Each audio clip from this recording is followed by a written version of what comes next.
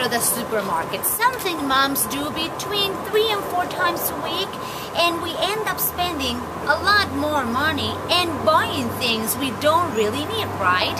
That's why I'm going to tell you the 5 things you shouldn't do when shopping at a supermarket. Let's go. Don't come to the supermarket and just start grabbing whatever it is that you think you need or you love. First, go to where the fresh food is. At the majority of the supermarkets, the fresh food is at the back of the store. But at Fresh and Easy, it's the first thing you see when you enter the store. So you immediately start grabbing healthy food, which I loved about Fresh and Easy.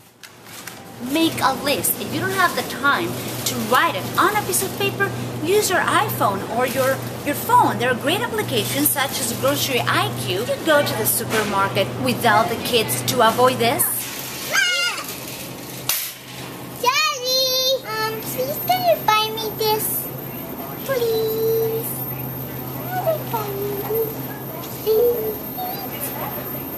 Experts recommend that we spend between 18 and 20% of our salary income on food, but we are spending about 35%, even more.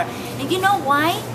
A lot of that has to do that we bring the kids to the supermarket and we buy things we don't need, which are usually more expensive. If you must bring the kids to the supermarket, then make sure they are well fed and not tired.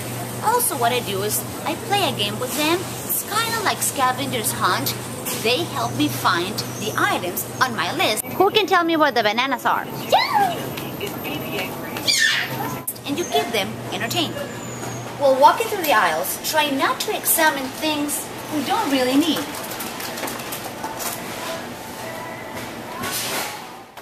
To avoid impulse buying, try not to go to the supermarket on an empty stomach or in a hurry because you won't shop wisely.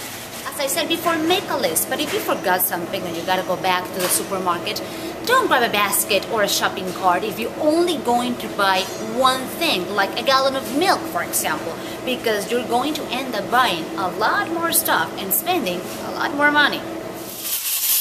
As you can see, these are very simple things we can do that will make our life a lot easier because we're going to eat a lot healthier and save money. 2 more things you don't have to worry about anymore. From San Diego, California, for Latina Mom TV, I'm Tania Lubiano.